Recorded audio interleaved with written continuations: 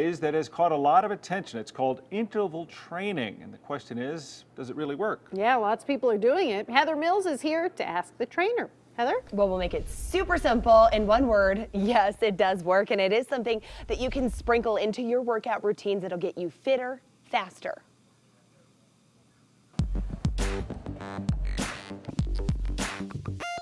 It's all about spiking your heart rate and maxing your energy output in small bursts. By doing intervals, you're going to increase the rate at which you burn fat. First, establish your heart rate at a moderate pace, about 125 to 135 beats per minute.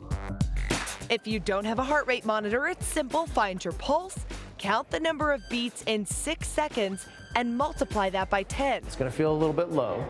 It's going to feel like you should be working a little bit harder, but that's where your body is really going to be efficient at burning fat.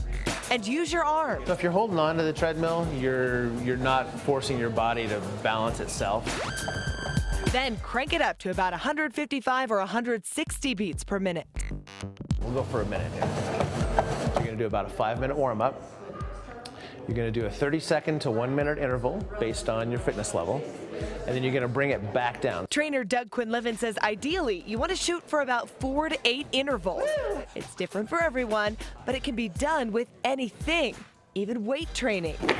Throwing a set of burpees into the middle of your workout can act as an interval workout because that dramatically increases your heart rate. Woo! This is just one more tool in the bag to help you accomplish your goal. Woo! 2 more! Someone's always yelling 2 more somewhere.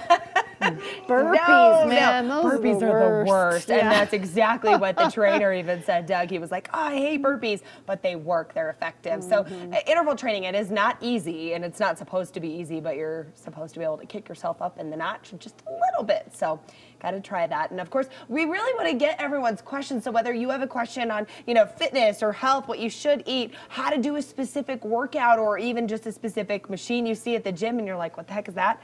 We want to hear from you, so email us at askthetrainer@kwgn.com. Okay, Heather will get us answers. We were talking about it. I say I would do it, except I like the intervals and not the training. The long interval of doing nothing. Yeah, followed by another. Watch out. Doug's going to come get you, Tom. One interval followed by another interval to cut out the training. All right, I want to get you to the Southern California.